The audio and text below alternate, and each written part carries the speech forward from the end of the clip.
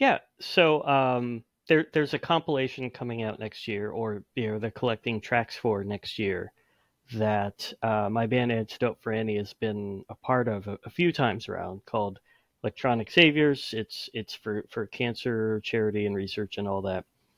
And this time around, they're requesting only exclusive brand new tracks. Like in the past, they prefer exclusive brand new tracks, and we've always submitted exclusive tracks ourselves. But some other bands will put on like, oh, here's a an exclusive remix, or even like Combi Christ put out some like B side or whatever. This time they're like only new tracks. And so I was talking to the singer Tracy the other day because we're trying to work on an EP that's been in progress for a couple of years now. She's like, "Oh, I'm just sort of hung up on all the old stuff. Like, I need some fresh air, musically speaking. Do you have something else I can work on that's just brand new to me that I haven't already spent years fighting with?" Mm. I'm like, I can maybe find something, but if we're going to do this comp, which we would like to, because we've done it a few times already, I might as well write something brand new anyway. Because if we're going to provide something brand new for this comp, I might as well write something brand new. So today, I had this idea yesterday. Today I sat down and I just recorded myself writing a piece of music from scratch, blank slate, tabula rasa, just playing some piano sounds and tinkering around until I find something that sounds kind of nice. And I spent like 3 hours today just writing a rough demo for a track from scratch, and all of my fixing and futzing and tinkering around in there. Mm. Then I spent another couple hours editing that video recording down to, like 2 to 3 hours of video down to about 40 minutes of video that I posted on YouTube today, to be like, here's how some Yahoo writes a track from nothing. And so the demo is up on SoundCloud and the video is up on YouTube. So you can like watch me write it and then, listen to it and be like, oh yeah, that's like, it's a demo. It's rough. It's not great. It's a draft, but it's Mm. something that, 12 hours ago didn't exist. And now there's something there that you can listen to. Um, it's not great. It's okay. Like it's certainly a starting point, and I don't think it's the vibe we want for this compilation. So I might have to just start over and try something. Set this aside for something else and start over and write something new from scratch. But it was an experiment that I wanted to try out of. As somebody who wants to, sort of my goal with posting things to YouTube is, hey, all the shit I used to do that seems so big and mysterious, and like, how does one write a song, or how did so and so get that awesome sound, or whatever, that I would have loved when I was starting out to have people demystify for me. Mm. Um, I'm attempting to sort of at least put it out there that maybe I can demystify for someone else. That like, how do these things, you hear some Frontline Assembly album and you're like, wow, this is like the coolest thing ever and it sounds amazing. How does anyone ever think of that? And I wanted to show like, well, here's how I went from 0 to 40 miles an hour. And maybe in a little bit later video I'll take it, the rest of the way. I don't know, but um so that was something I've wanted to do for a while, and so I did today. And as I said, even if the song fails completely and never goes any further, like I think what I accomplished with the video was what I set out to do, and they did that, and that left me feeling kind of cool. That's awesome. Did you get any feedback in regards to the video, or did you find a way when you were processing that 2-3 hours of video down to 40 minutes? Did you find something that you can take on to the next one and build upon that? Well, so I've only posted it a few hours ago now. So I have yet to receive real feedback on either the video or the music itself. Um, I don't expect a lot.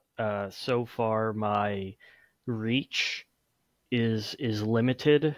Um, so in I'm not I'm not trying to be successful with the video. It is really something I'm doing for my own. Hey, Hmm. it would be cool for this to exist, so let me do it. And if no one watches it, that's fine. I was doing it more just because I thought it was neat. Um, so yeah, so far nothing, and I don't really expect anything, and that's fine.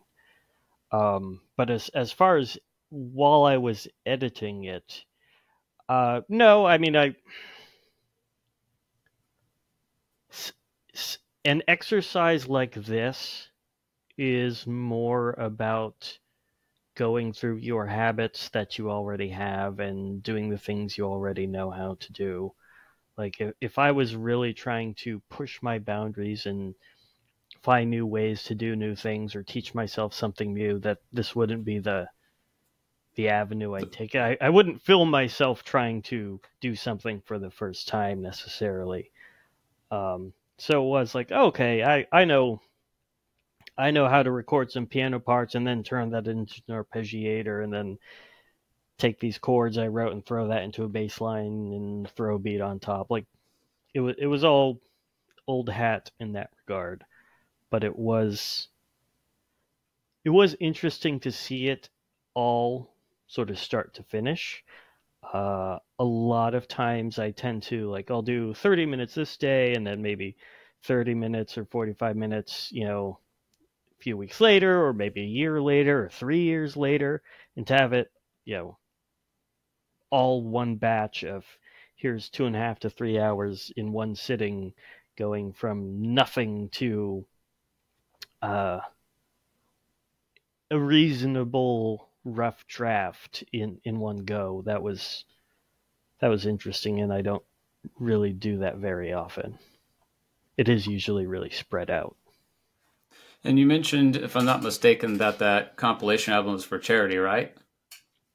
Yes, the Electronic Saviors compilation. I think this is number 7. These come out on Metropolis Records, and they were initiated by and for and oriented towards cancer research and charity. So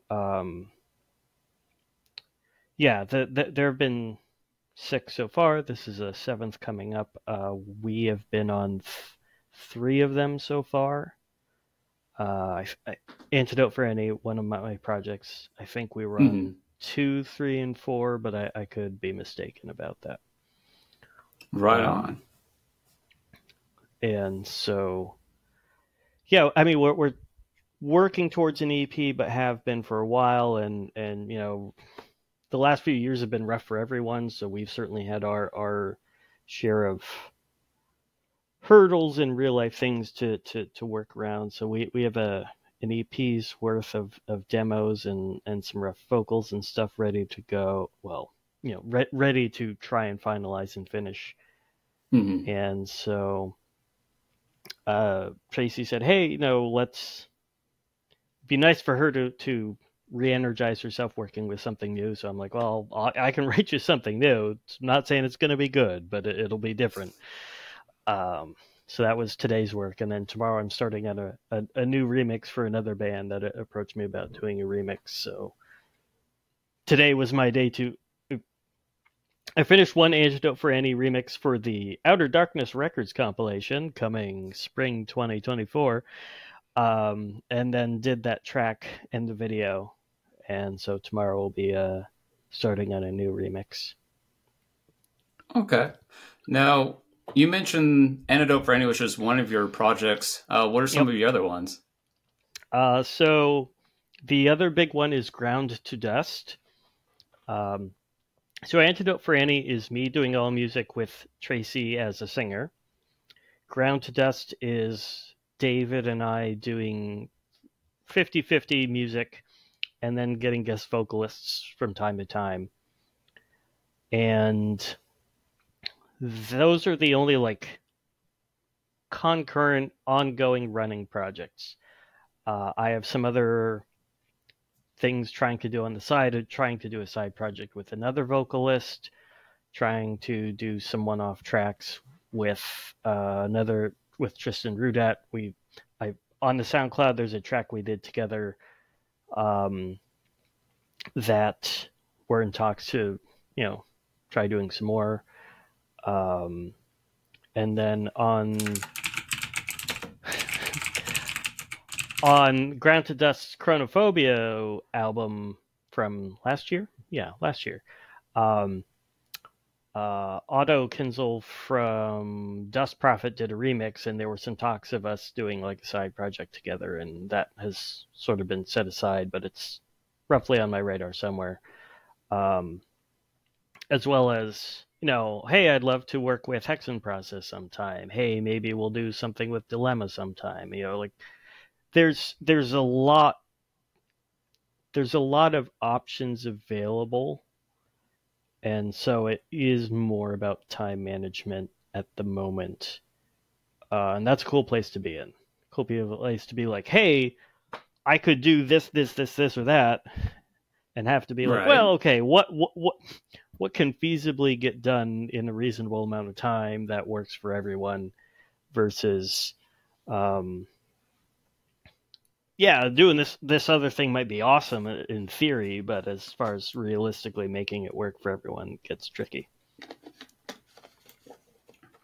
And that's not counting just people being like, hey, want to do a remix? I'm like, yeah, sure, I guess.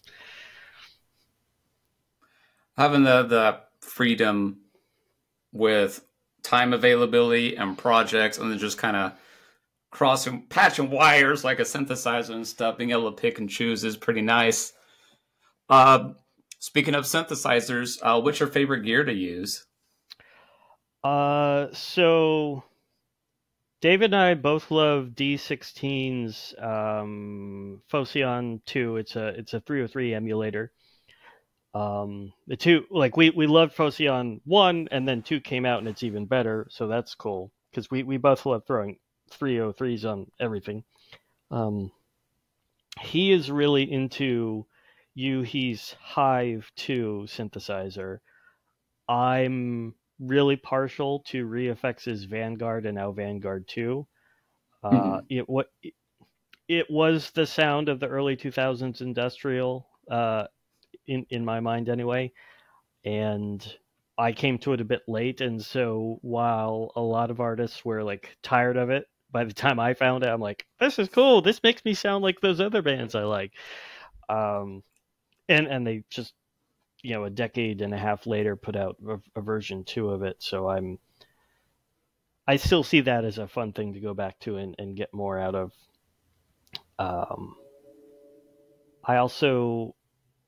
I like digging into old Reaktor instruments that, if from my perspective, Native Instruments makes Reaktor and Kontakt and a whole bunch of things. They started out being sort of niche, sort of experimental, very interested in creativity, and in more recent years have gone sort of mainstream and more diverse, but also less weird with their offerings. And so I do like digging into those old libraries and finding the weird shit that, like, I have no idea how I'm going to turn this into something usable, but I accept that challenge. Yeah, sometimes just getting your hands dirty and plowing through. Sometimes it's a little bit more fun than having a set of guidelines that are all structured and do step 1, step 2, step 3. I get that too. Yeah, when we approached writing the most recent Ground to Dust album, there was a sense of, let's go for weird, let's go for non-traditional structures and more experimental sound generation and things like that. So we did play around with some of those older tools and instruments and everything, and there was a definite sense, at least for me, but I think David would agree, that while we were writing that album, we were developing new habits or new tips and tricks, or new things like, oh, this is a very weird sound. Let me remember how to do this and come back to it later on something else uh, to be in the bag of tricks to go back to. That I think over the last X many years, because either I was always working on something. I always had the next thing planned. There was always this sense of needing to keep moving, keep gears turning, and never really sense Hmm. of playtime to try out and be weird and experiment and do different things. It was always okay, well, I need to get this done, and then when that's done, you can get this done and everything. That the last album was very much more a time of fuck it, let's just Self make some cool discovery. shit, and yeah, like let's play around and see, come up with new ideas and do new things and develop new habits and play with new toys and all that. If I recall correctly, I think your pet favorite from that album was Goliath because you found a certain sound that you liked, and you were trying to incorporate this overarching feel. Am I right? Sort of, kind of, sort of. It was something where the base element, or the core elements, as far as like, okay, here's some background ambience, okay, that's neat, and maybe a slight melodic element, that's kind of cool. And sitting there, I'm like, what this sounds like to me, what this needs is a giant mecha robot stomping through a city. That just whatever I was playing with, I hit a point, I'm like, this is where I hear this going. And I attempted to create that on my own. And I took some drums and made them big and distorted. And I'm like, okay, it's a big mecha sound. Um, but I told David about it, and I sent him what I had, and he sent me back an actual big mecha sound stomping through a city rather than my crummy little attempt at it. Like there was. I don't think this was intentional on his part, but when I got it back, there was a sense on my end of him saying, "Oh, that's cute. Here's how you do it for real." Um, Yeah. so yeah, what's in the finished track on the album for Goliath is basically what he sent me back. Like all of the more musical elements were more or less present in the demo I sent him, but all of that sort of industrial machinery monster chaos is what he added to it. That was exactly what I was looking for. So yeah, that is one that I feel good about from the perspective of idea to execution. Like Mhm. a lot of times you can have a great idea but no idea how to execute it, and sometimes you'll settle for, okay, this isn't what I was trying to do, but I don't know how to do what I was trying to do, and maybe this gets some of a hint of the tones that I was trying to accomplish. Not this one. This one is like, oh, this is exactly what you were looking for. I'm like, okay, good. Yeah. Well, speaking of, giant robots rampaging through the city, kaijus are becoming really popular again. The Godzilla Minus One movie came out recently. Would you like to revisit that same theme? Maybe have a theoretical EP or something like that? Not so much for Godzilla itself, but revisiting the whole rampaging destruction through the city and fine tuning that sound into something that could work very great for ambience while capturing that same feel. I would say that isn't where my storytelling interests lie. Hmm. Um, I guess I am more interested in the one individual's emotional journey, um, of mostly speaking, more like determination. If I think something big like a kaiju type film or whatever, either where you the audience are the masses observing this act of nature take place and whatever emotions those capture, or you're an individual having the act of God, emotion, natural disaster of this kaiju happen to you, Hmm. and those are intense emotional journeys, but that isn't necessarily the narrative arc that I lock into. I much more lock into the the David approaching the Goliath, Okay. and um, so excuse me, there's an idea I have for an album I would like to write that is essentially a film score for a non-existent film that is more about a an individual going down a one-way journey to fight against something that they know they're destined to lose to, Hmm. um, or at least maybe draw. Like maybe even if they're successful, they're not coming back, and that sort of emotional journey of the determination behind that. So I have a love for film score, and I want to explore that more myself.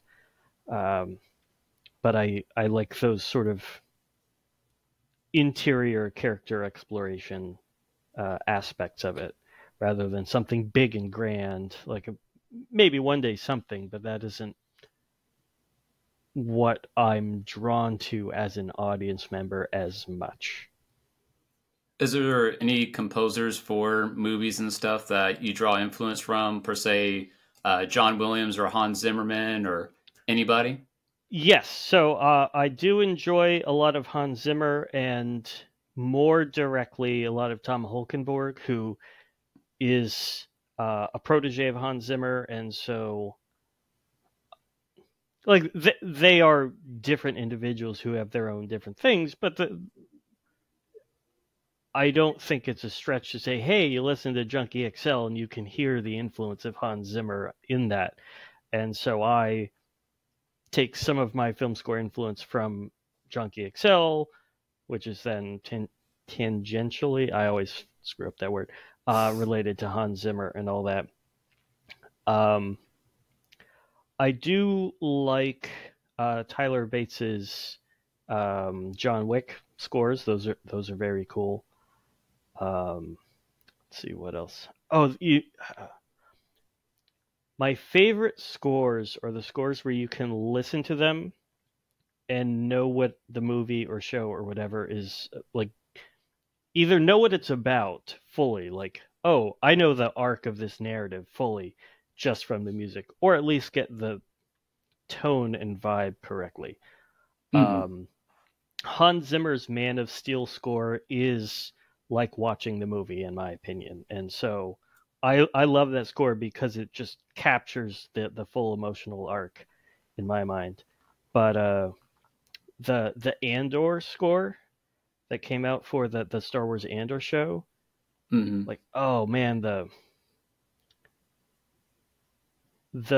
not exposition, but the setting, the way the music communicates the setting is just so good in that. Like more than most anything that comes to mind, one of those songs coming on, I'm like, oh, I'm in the show again.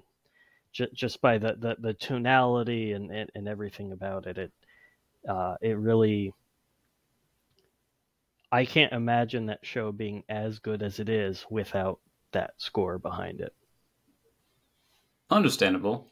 Um, so we went over your gear and the mecha stomping, city destruction. How would you say, with you having the freedom to take self discovery with your latest album, would you have any techniques or certain soundscapes that you think your sound has evolved and you'll be implementing that to the future? And also, what is the name of your newest album? So our latest album is called Shift, and um, I would say that it is sound-wise, it is things we have always been capable of, but maybe haven't actually done. In the sense of, if you're approaching things like, okay, I need a club hit, or I need a verse, chorus, verse type song, or whatever, um, you may stick to what you know, or certain sounds that you know work, or you Mm-hmm. may avoid, hey, let's just explore this sound for a few minutes at a time. Um, so us taking that time to do this now on this album it wasn't things we couldn't do or haven't done before necessarily, but it was really a doubling down on going in those directions that were sort of off the table a bit before. Taking the time to explore all the ideas that popped in your head from their previous albums, but didn't quite have a place yet. Yeah, yeah. So that was a lot of fun, and um, we set out to write an EP. We were thinking 5 tracks, 7 maximum, and then Mm-hmm. I think the finished thing was either 11 or 12. Um, Part of that was the demos that we wrote a bunch of demos and then narrowed it down. And we're like, okay, we're going to focus on these, but then we're going to have to narrow it down even more. And when we got to that second time, we're like, no, actually, these are all kind of working. Mm-hmm. And there was one that at the moment, at that point when maybe we should have narrowed it down, that wasn't quite working. But we're like, let's leave it in there for now. And then, by the time it was done, it's like, oh no, that's great now. We figured it out. But then during those last few cycles, we wrote 2 more that were like, oh well. By that point, we sort of mapped out something of a narrative arc, and we needed these different moments that weren't there in what we already had. So the track Second Thoughts, which is the moment of humanity, the crossroads, the turning point for the character arc of the story, like that was missing and kind of needed to be there. Mm-hmm. And then so we're like, oh, okay, there's one more track. Okay, we wrote one more, but now we're done for real. And then I wrote Penance, which I think works as an aftermath, um, or the consequences of you have the narrative arc of starting situation, what prompts action or movement, choices to be made, turning point, crossroads, and then how it plays out. But then you need someplace to sit in okay, these are the consequences of my actions I now need to live with.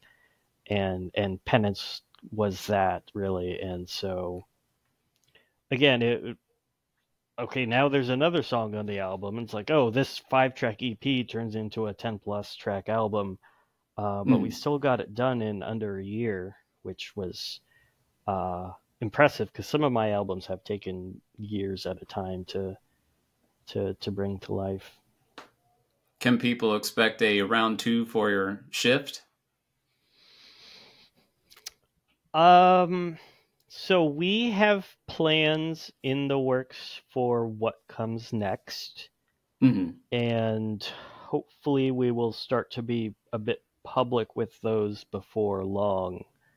But it will not be Shift Part 2. It will be something else. In some regards, we are anticipating a return to some previous frames of reference for us. One of the things we knew going into Shift was nothing about this is going to work for the club. nothing about this is going to work for live performance, at least not the way I do live shows currently. Mm. So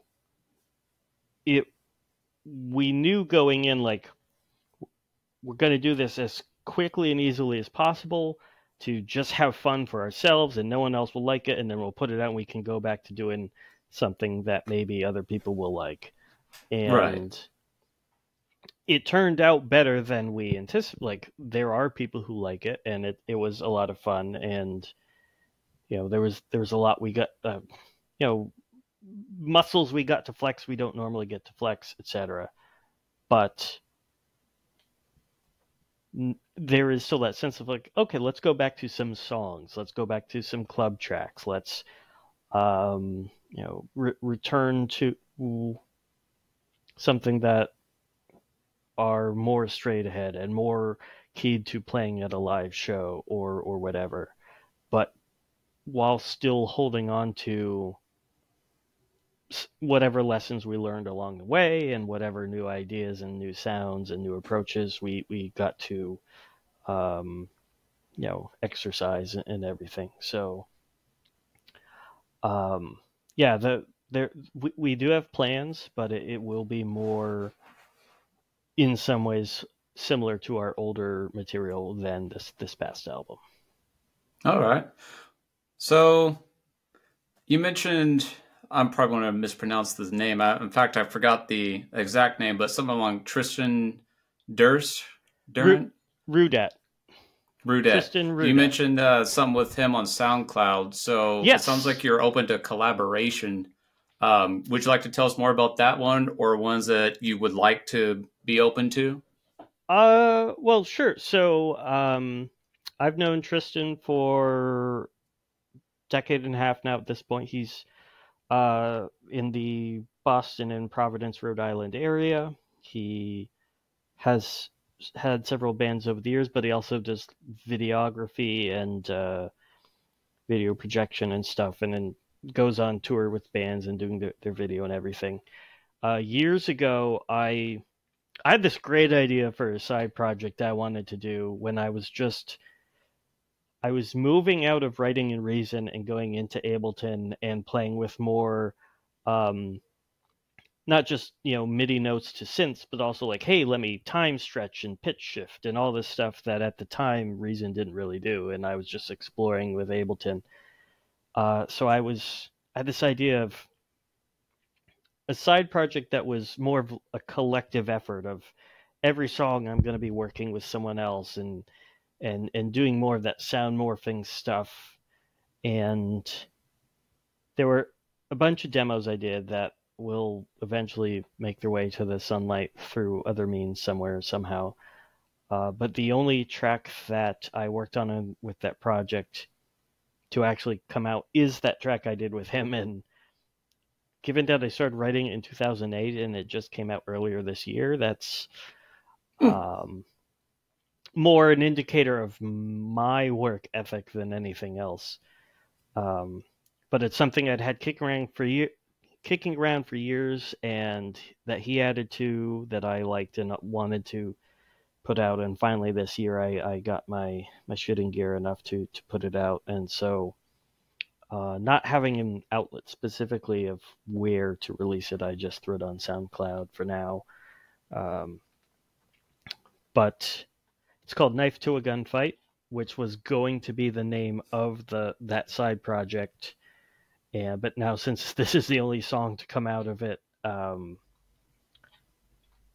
he also threw a clip from the movie The Untouchables that makes reference to a Knife to a Gunfight into the clip, because he knew that was going to be the name of the project. So, we'll just call the song that and call it a day. So yeah, I like collaborating with people. I don't know how good at it I am, because as far as I'm concerned, I don't know what I'm doing by myself, so I have no idea how to work with you, because I'm making it up as I go. So I trust you know what you're doing, but I don't. So I feel weird working with you because I'm just screwing around. So I'm always open to collaborating, but it is sort of anxiety inducing because it is a sort of a mess in progress for me. Well, if you could have, let's call it a genie wish, and you were able to collaborate with anybody alive or dead, or from any time period, who would be the artist or band that you would have loved to collaborate with? Hmm. So I've been wanting to get the singer from Gravity Kills on a track for a while now. And as they just played their first show in like over a decade last month. So they they may be actually available to do stuff like that. So I if I had a good track that I think would fit them, I might actually try and reach out to them and get him on a track. Um, I don't know.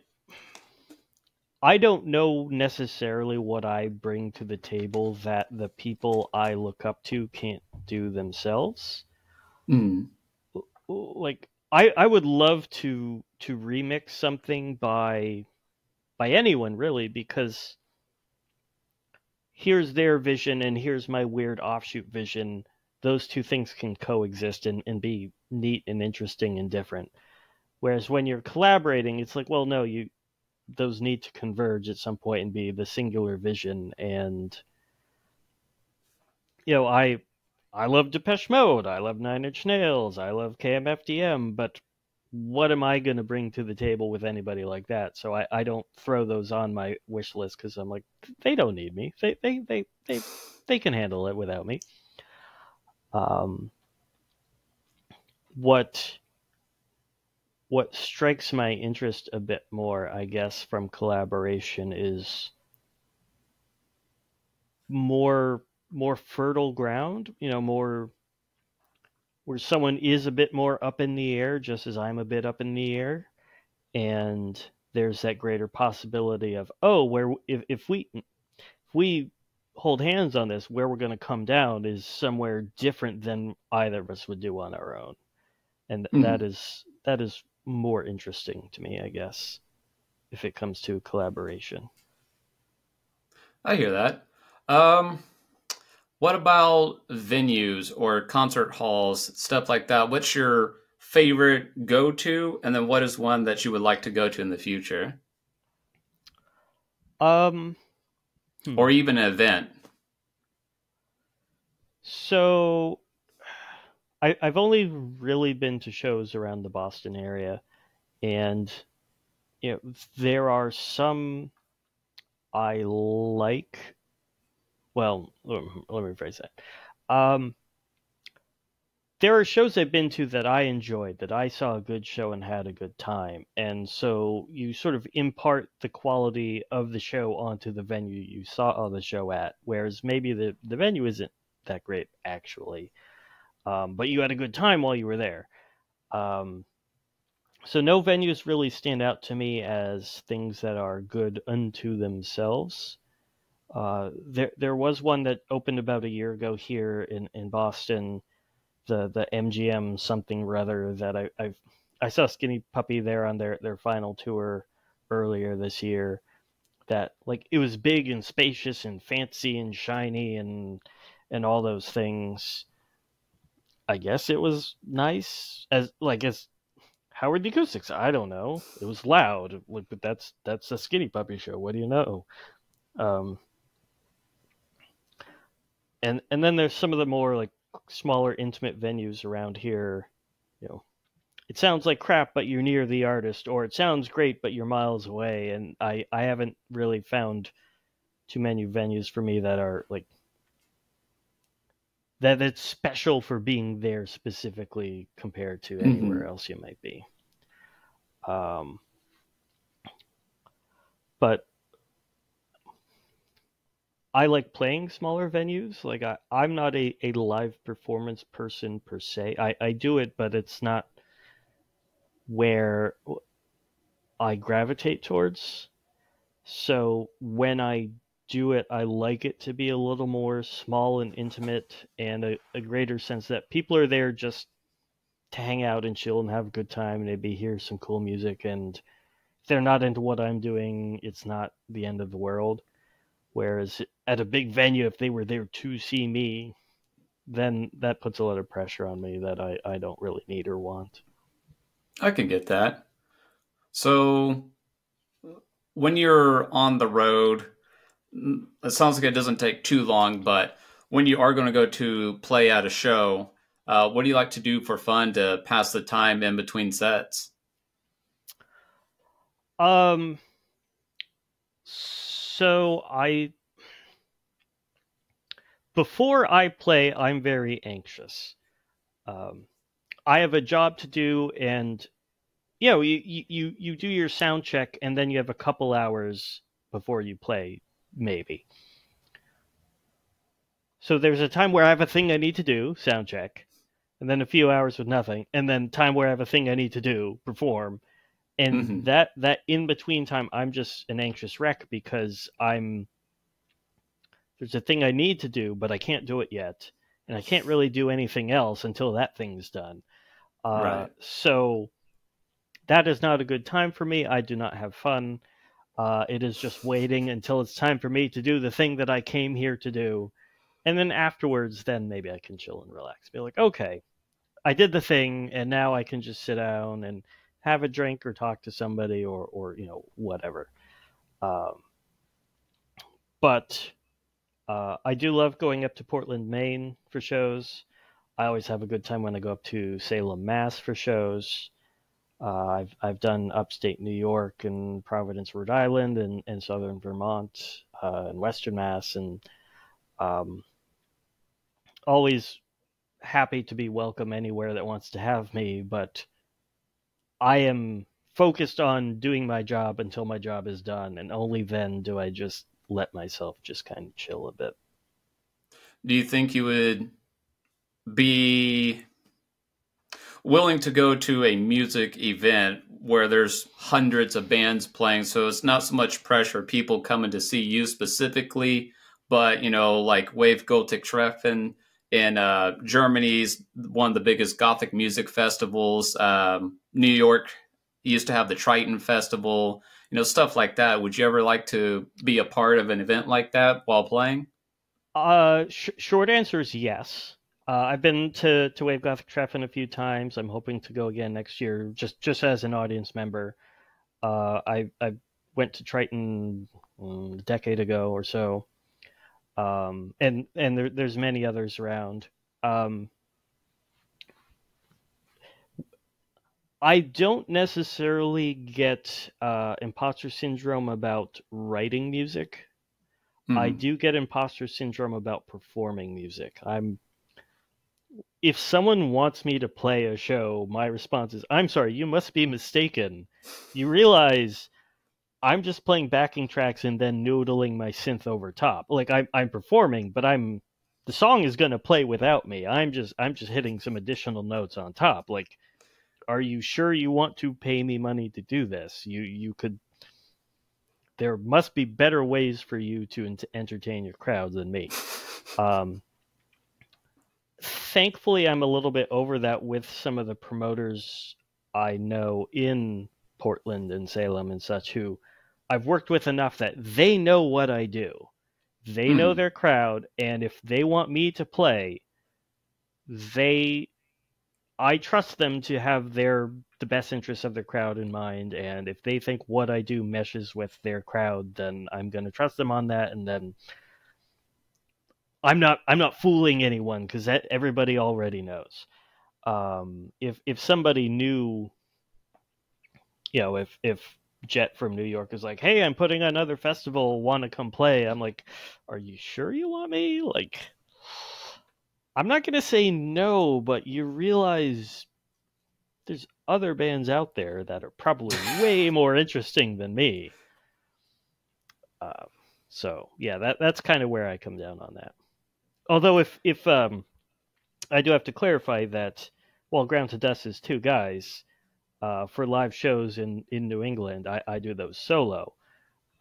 If somebody was putting on a festival with some degree of a budget, we would get David out here and do a little bit more, go a little bit harder than when I'm just by myself.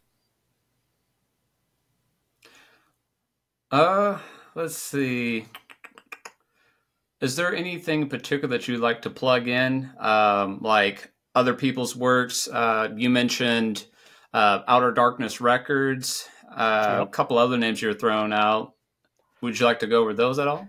Yeah. So I'm a periphery member over at Outer Darkness Records, much as you are. Um, and so an idea was put together to put together a compilation album of artists from that space, a sampler of all the different artists who participate. And so I'm executive producing that compilation.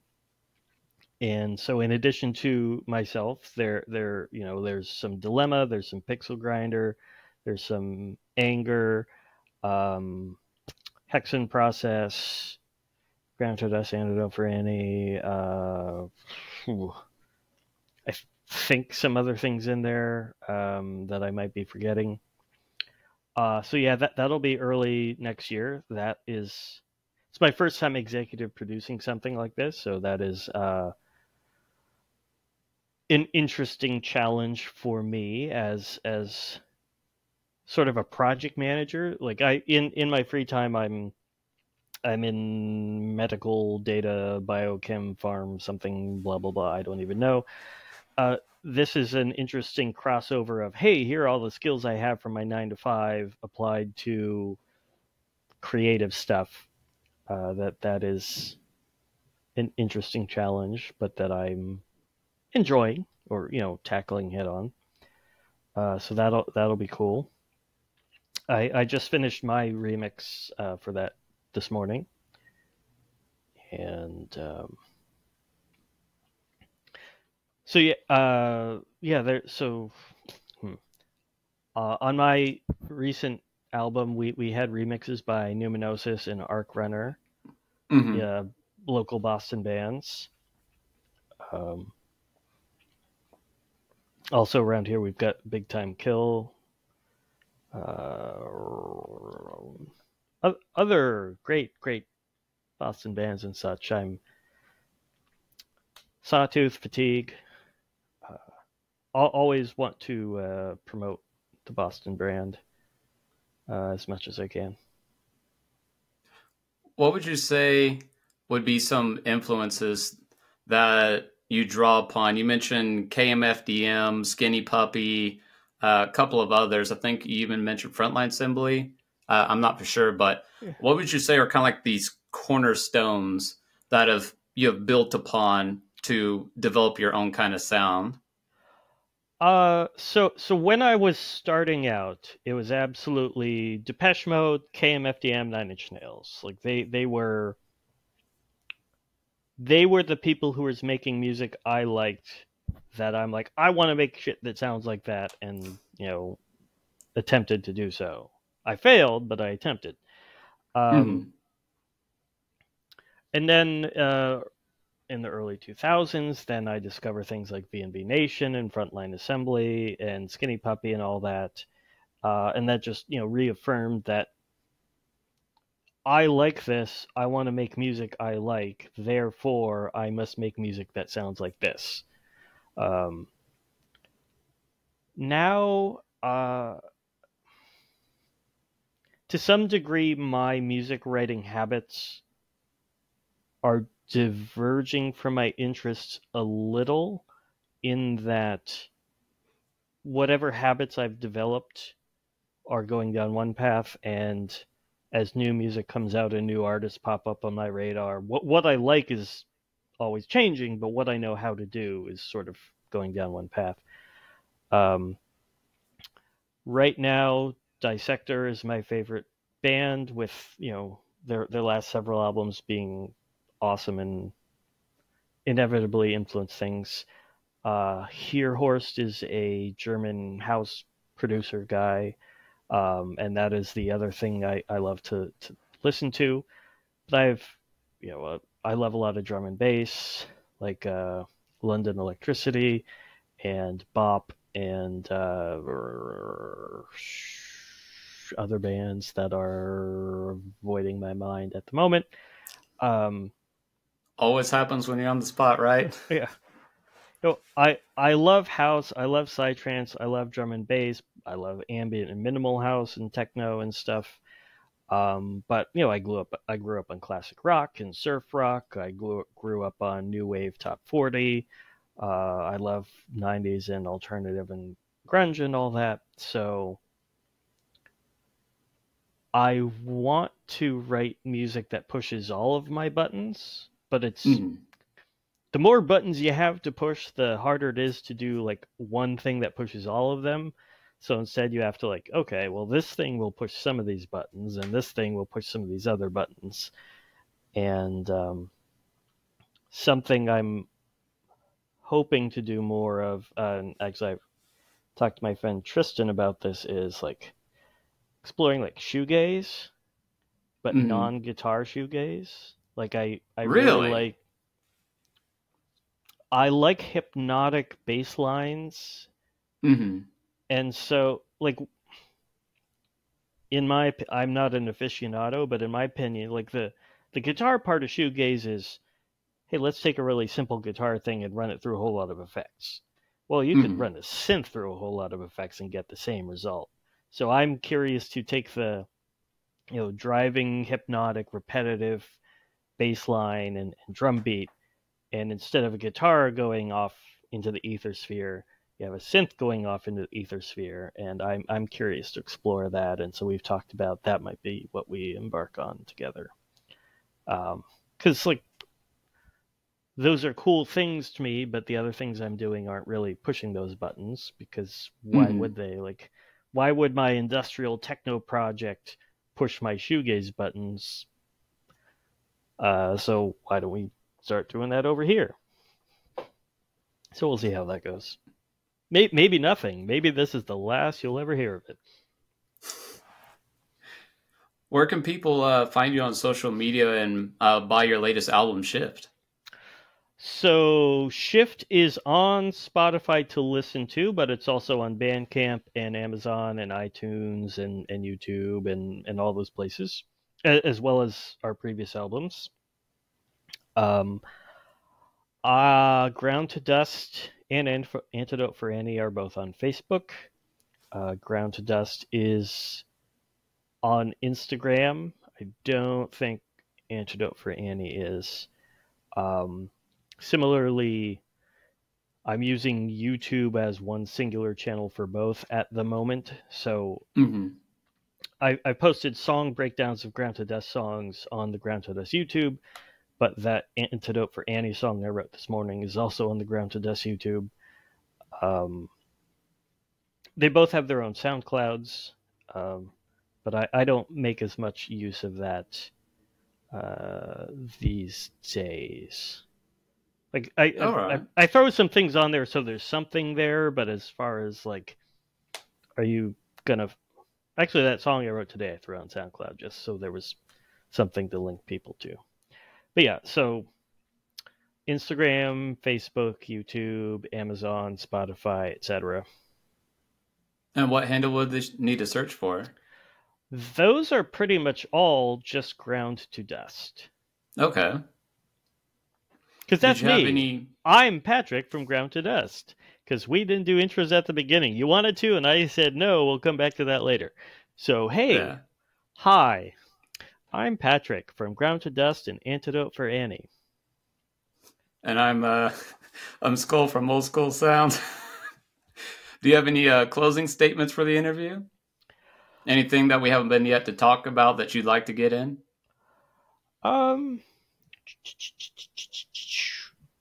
Not that comes to mind. If you are a creative person, opportunity is something you create or take advantage of. Let's put it that way. I have been writing music for a long time, and I feel I have found it more successful and fulfilling in just say the last year than many of the years before that. Not all, I mean, the highs and lows, obviously, but I've I've really felt energized and engaged by it a lot more the last year than sometimes prior. But because now I'm putting in the effort, I'm putting in the work, I'm making the time, I'm seizing the opportunities, I'm creating the opportunities, and that's the sort of thing that older me would have liked to tell younger me is that sure, your talent and your artistic nature, whatever, can make a neat thing, and that's cool. You made the thing, but the the rest of the way from doing the thing to where you maybe want it to go, like you still have to do those parts, and you can't just sit back and wait for things to fall into your lap. You need to make them happen, and don't wait for inspiration. That was sort of a problem with me for some years, was like, oh, I'm not feeling it today. Okay, well, what about tomorrow? Well, I'm not feeling it tomorrow either. And the times that I'm most proud of as an artist or creative are the times where I'm like, okay, well, I guess we need to get this done, and just sit down and do it, and turn it in, and move on and do the next thing, rather than just wait around and hope something interesting happens. So that's sort of where I've been at the last few weeks, last few months. Like that Outer Darkness compilation thing, that was my idea. Like, I don't know how to make a compilation, but I'm doing it because I thought it would be neat and no one else was going to do it. So I guess I'll make that happen, because it'd be cool if it did. So those are lessons that a younger me would have liked to know. So I'm trying to pass that wisdom along to whomever finds value in it. That's awesome. I'm sure someone's going to enjoy that. Was there anything else on your mind? Because while we're here, we may as well get it all out. Well, the other thing is I was approached recently to do a remix, which I'm going to start tomorrow. And I at this point I can't talk about, because I don't know if I'm going to complete it. If I complete it and submit it, I don't know if it's going to get accepted and all that. But the fact that someone approached me to do it was exciting.